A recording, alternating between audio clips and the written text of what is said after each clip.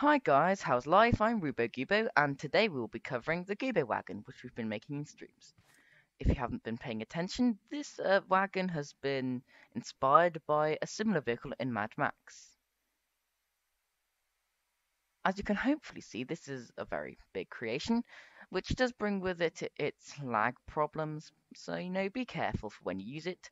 But otherwise, I think it's a really good starter base because, as you can see, it's got a little something that could be a turret in the back of the vehicle or trailer. No, anyway, um, let's go in, and helpfully the doors are already open. Now, you might notice that the doors are rather big. Well, thick. I really hope you noticed, actually. Anyway, this is because of these spud guns here, which are the game's guns, essentially. And their job is to either protect or defend this door and whoever's going in. Anyway, let's go inside. Inside, it is nice and spacious, with a nice amount of room for your buddies. And through there, you will see something to do with the turret. But for now, let's go on to the driving. Now, this vehicle is a joy to drive, and as you can see right now, you can even drive this thing very well while zoomed in.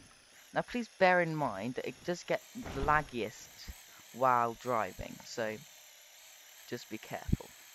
Anyway, um, now I can't really demonstrate this in this world because otherwise it would have been too laggy in my rather built-up world, but you might encounter a hill, and in the general rule with this vehicle is that if it looks too ambitious for this vehicle, then it probably is, which could be considered a negative. But on the plus side, if it looks like it should be able to do it, then it can, which is, it's nice. Now, anyway, if you want to find this joy of a vehicle to drive, then you might find it on Steam. Links in the description.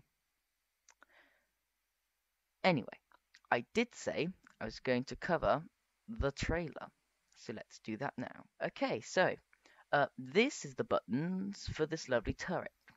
Now, obviously, you might notice that there's this big thing around it, and this is what this button handles. It opens doors, which, it looks pretty cool in my opinion.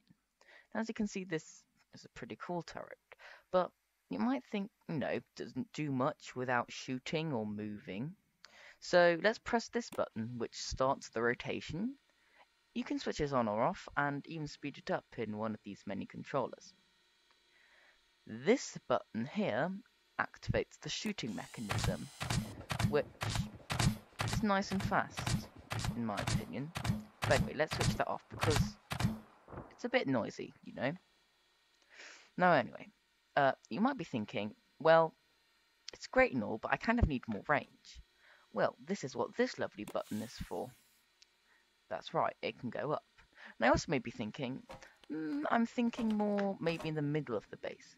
Something you can also do thanks to these buttons here, which will allow you to go left or right, depending on where you want it. And this can be very useful if you're if you see an enemy from this side coming, just put the turret here or here, and you can even keep this up while driving. Just a thought. So,